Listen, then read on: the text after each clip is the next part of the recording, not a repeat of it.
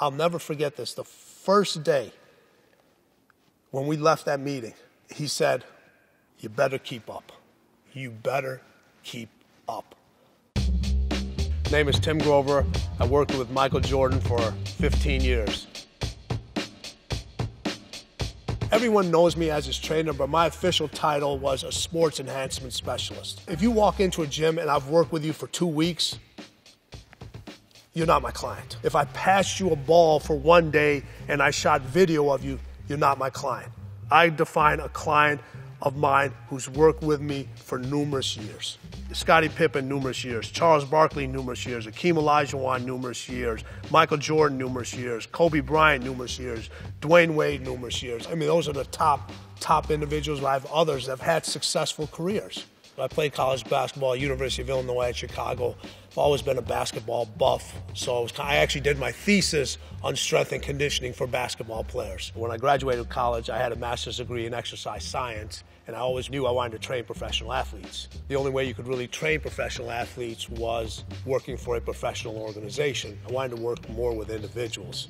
So I actually wrote letters to all the players on the Chicago Bulls organization.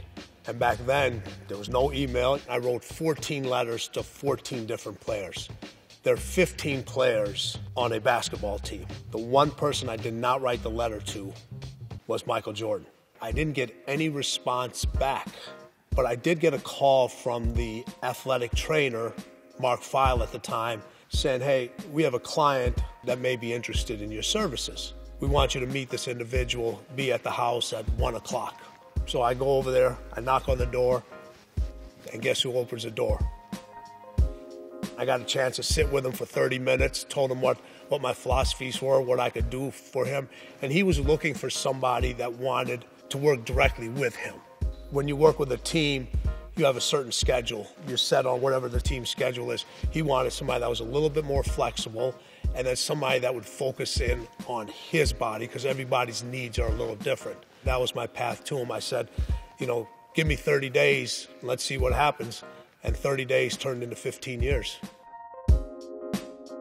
He had gave me a list of what he was doing before. I said, tell me what you'd like to incorporate, what you'd like to keep out of this program. He goes, well, I want to start fresh. I want to start totally fresh. So my first thing with him was, all right, I don't care how fast you are, how high you jump. I said, none of that matters if you're constantly getting injured, if you're starting to have little nagging injuries. And one thing that he was very susceptible to was groin pulls and ankle injuries. So I said, let's address those things first. The more healthy you are, the better you'll be able to play. And I said, let's worry about being quicker, stronger, faster later. And most people put the concept of we need to make you quicker, stronger, faster first. The quicker, stronger, faster you make an individual, the more susceptible they are to injuries, because they don't know how to handle that extra speed. They don't know how to handle that extra quickness. They don't know how to handle that extra power. When you do those things, you got to learn how to stop too. So everyone teaches you how to go, go, go. No one teaches you how to stop. So my big philosophy was him, all right, let's deal with the injuries that you have. Let's take care of those things first. And by doing that, the more healthier you get, it's automatically going to improve your game. His obsession to win and to compete on the basketball court and everything he does was the same way that I felt. My obsession to help an athlete get better, to keep them injury-free, to play every single game. And if something didn't work, it was like, I always felt it was like my fault. If he missed a game-winning shot, even though I wasn't out on the basketball court, well, what could I have done better? If he was more fresh, if he was in better condition, or if he turned an ankle, or if he jammed a finger, I'd automatically start thinking in my head, did I do too much? Didn't I do enough? Why did I leave that exercise out? I should have done this. So it's the constant rewind of everything over and over again to do it next time even better. Everyone knows Michael is a huge foundation and fundamentals guy. All the crazy stuff that you see him doing in the air and all the fancy moves, he never practiced those. He practiced the fundamentals because he knew if he could master the fundamentals, master the foundation, those other moves would automatically come. That was the same philosophy I had. We started off with just the basic compound movements that you would see any strength and conditioning individual do. Anything from bench press and dumbbell presses, to cleans, to deadlifts, to squats, all the basic stuff to build the foundation first. During the off season, we would go anywhere from an hour and a half to 2 hours. As we got closer to the season, the intensity increased and the time became a little short. It would be about an hour to 90 minutes. And then once the season started, the workouts were anywhere from 30 to 45 minutes. If there were certain things he just didn't want to do, he would always say, no gimmicks. I want proven stuff, I want proven facts, I want proven results. Because that's what he was all about. He was about proving himself every single game, every single practice, that he was the best athlete, the best basketball player every single day. A lot of trainers come in and they ask the client, how do you feel? It's your job to know how the client feels. You should have paid attention to how many minutes he played, how physical the game was, whether they won or lost, what kind of mental state this person is after a win, what kind of mental state is he in after a loss. And back then, remember, a lot of the games weren't even televised live, so you'd have to stay up late. I had to record the games on and then get up early the next morning and watch them before I could see my client. I was as obsessed as he was, but I needed to know. Now everyone, you have the Fitbits that, count the person's step. I would literally write down how many steps he took every single basketball game. I have pieces of paper still now. I would rewind it, watch it again, rewind it, watch it again, 1, 2, 3, 4. This is how many steps he took in the first quarter. This is how many he took in the second. These how many he took to the left. This is how many he took to the right, forward, back, all this stuff. So that way I could understand which body part and which angle he used most, which one he used less. And the training programs were totally developed around that methodology. If you look in a game, and you notice that they have a tendency to pull 50% more to the right and only 20% to the left. Well, if you're going equal distance when they're training, it's not going to correlate to the court.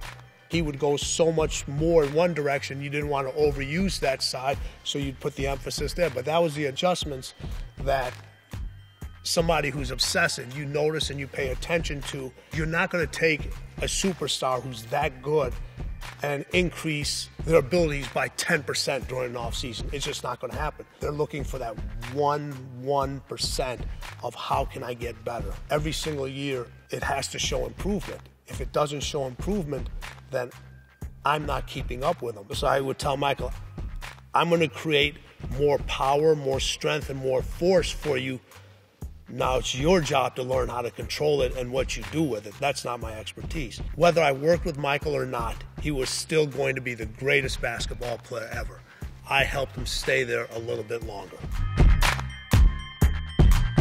When we first started training him, we always did it after practice. With the amount of minutes he was playing, the physicality and so forth, I was like, Michael, we have to make this adjustment. I said, there's just not enough time. Let's move it before practice. Let's make it the first thing you do in the morning.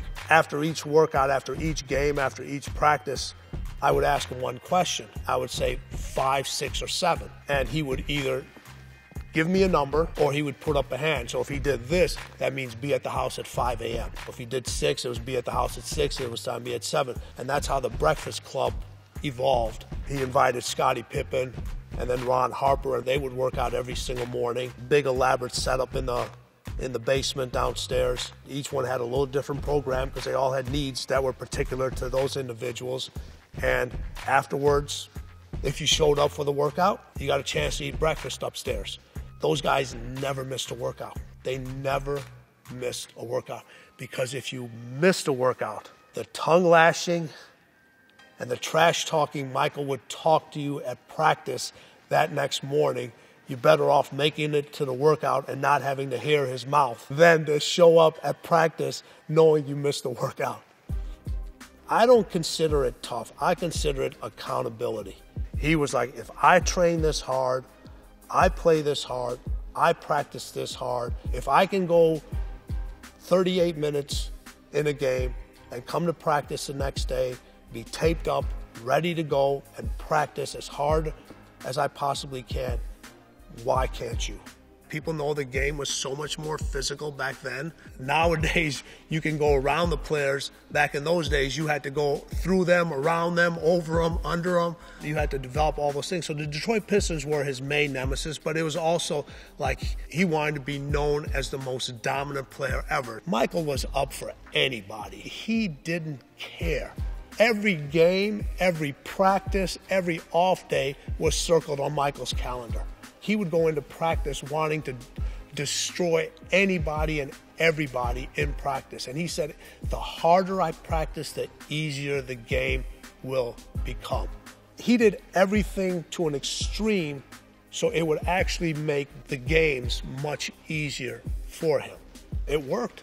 Every single practice, every single training session, every single game, Michael always gave you a wow moment.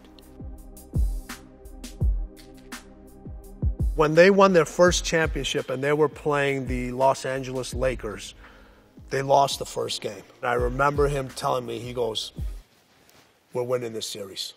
I saw everything I needed to see. Every loss was a learning experience. It was an education thing. He didn't beat himself up over it. Michael C's got this great statement. He goes, I never lost a game. I just ran out of time.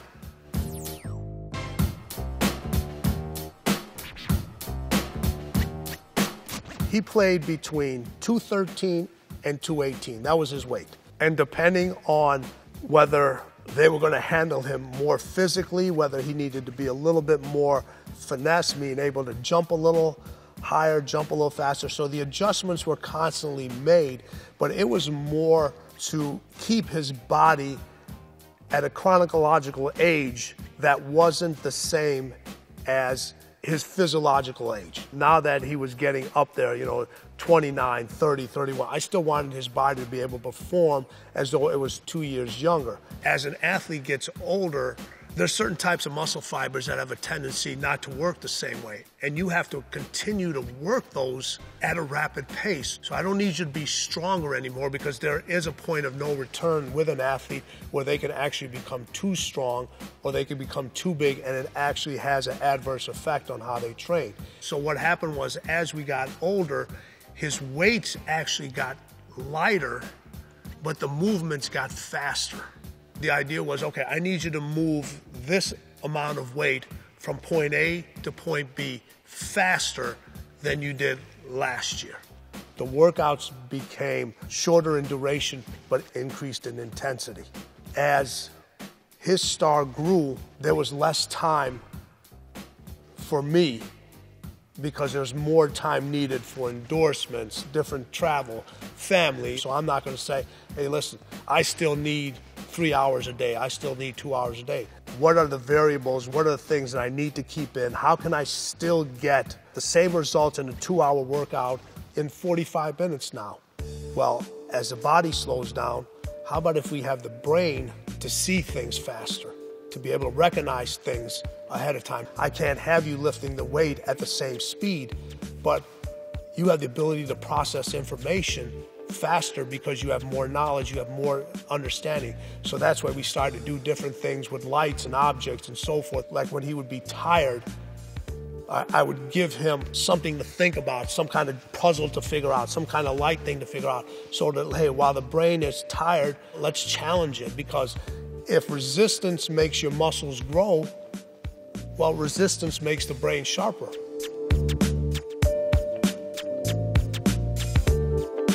I didn't travel with him because I never worked for the organization. So I was not allowed on the team plane.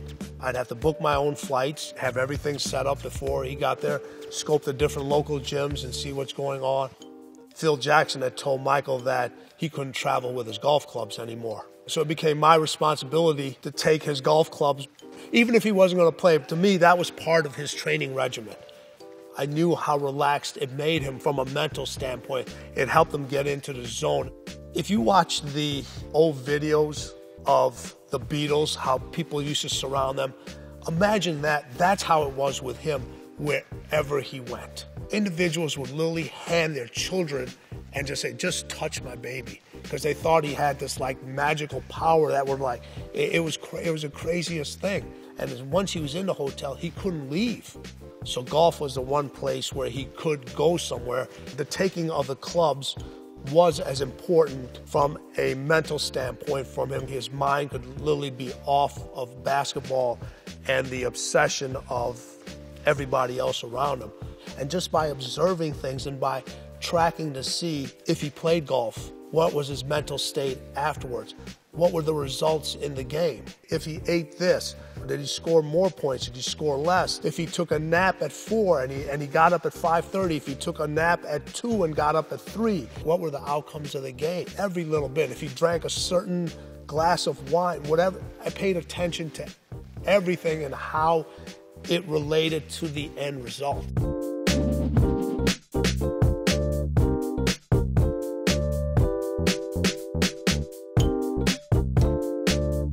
The training for baseball is completely different than the training for basketball. The easiest way to give an example is when you play basketball, there's a certain amount of arc that goes on a basketball shot to maximize the space on the rim. When you throw a baseball from right field, you can't put an arc on the ball. It's got to be from point A to point B as fast as you can. So you have to retrain the whole shoulder muscle, what movement it's going to do. So the exercises we did for basketball were not applicable for baseball. The way you swing when you lead with your hips, completely different in baseball when you're swinging a bat than when you're stepping into a basketball shot.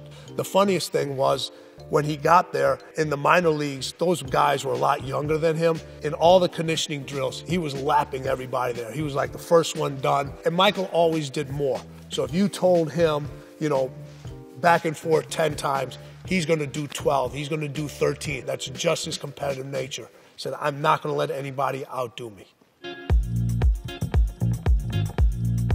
During my off time between his retirement and when we started the baseball training, I had already started to put a workout together and started to do my research and homework, saying, if he ever comes back, what's going to happen from a physiological standpoint? What will we have to do in order to get him back?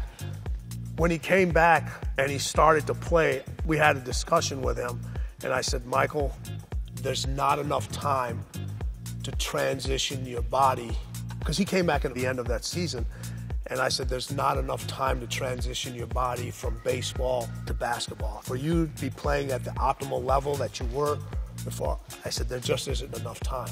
Now, from a skill standpoint, that's on you. Okay, but I'm just telling you from a performance standpoint, there just isn't. When that happened, I don't remember the day that they lost that game to Orlando. I think it was a home game. We were the last ones in the arena. We're getting ready to leave out. And I said, Michael, I'll see you. He goes, I'll see you tomorrow. So that training process started right away.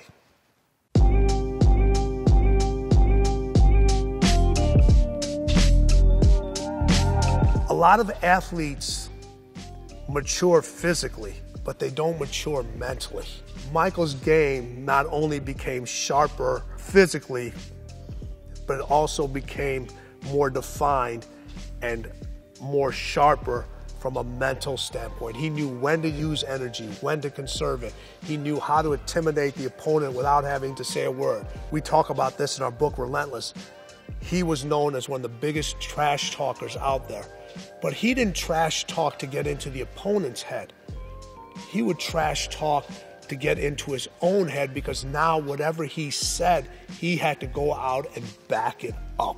So if he went and told you, I'm going to give you 50, that wasn't to put pressure on the opponent. That was to put pressure on himself to say, now I've said this, I have to deliver. Because his expectations were always greater than what anybody else put on him.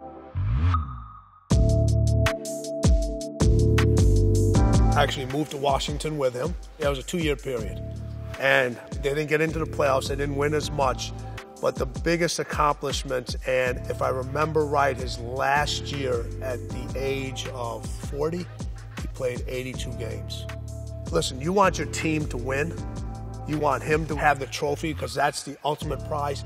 But you have to set individual goals for yourself. As the trainer of the greatest athlete, You can't set a realistic goal. You can't set, I'd be happy if he plays 70 games.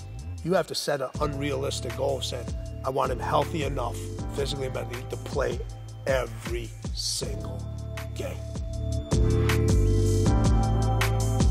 A cooler is an individual who's good at what they do. You give them a job to do, they get that job done. Nothing exceptional. There used to be this term on sports, and they still use it now, that that person's a closer, where the closer is they would hit the game-winning shot, or the pitcher that comes in the game, or somebody hits the home run. Closer's an individual that's great at what they do. They produce that end result as long as many variables aren't thrown at them. When I was watching Michael and they would call him a closer, and I would just say, you cannot classify him just like everybody else. I have this concept, it's called a cleaner. A cleaner is an individual that delivers that end result over and over again, no matter what's thrown at them. They deliver multiple championships, multiple aha moments, multiple end results. And that's what Michael did. And because he never really stopped, because here's the one thing, his obsession with the game was whenever you said he couldn't do something, it became a challenge to him. It was like, all right, Michael, you can't win a championship leading the league in scoring. Yes, you can. So I'm going to go lead the league in scoring and win a championship. Michael, you can't lead the league in scoring and be the best defensive player in the league. Yes, I can. I can lead the league in scoring, win a championship, and be the most dominant player on both ends of the court. So whatever somebody challenged him about, it was like, I could show you. The way I described him is you weren't going to a basketball game. You were going to a performance. It was like going to a ballerina. It was like going to the opera. If you ever went to the United Center when Michael was playing, people would literally be dressed up in suits, ties. The women would be in evening gowns. And when the buzzer went off in the introduction, everybody was in their seats. You did not want to miss a moment because you never knew what he was going to do. In every single game, every single moment, he never disappointed you. He's the one that set the trend of basketball players lifting, basketball players training, individuals having their own individual. Your superstars, they're not afraid to share their knowledge, their expertise, what they did. That's how I got to Kobe, was through Michael. He was the one that recommended me. He's the one that says, hey, why don't you try my guy? They're not afraid to do that because you know what? It forces them to elevate their game. Because they know there are no secrets out there. There are no secrets. You look at the top athletes, they'll lay everything out on the table. Receiving the information is free. There's no cost to that. The price comes in is what you do with that information. And most people just aren't willing to pay the price, or they're not willing to pay the price long enough. Michael paid the price all the time, every single practice, every single off day, every single game.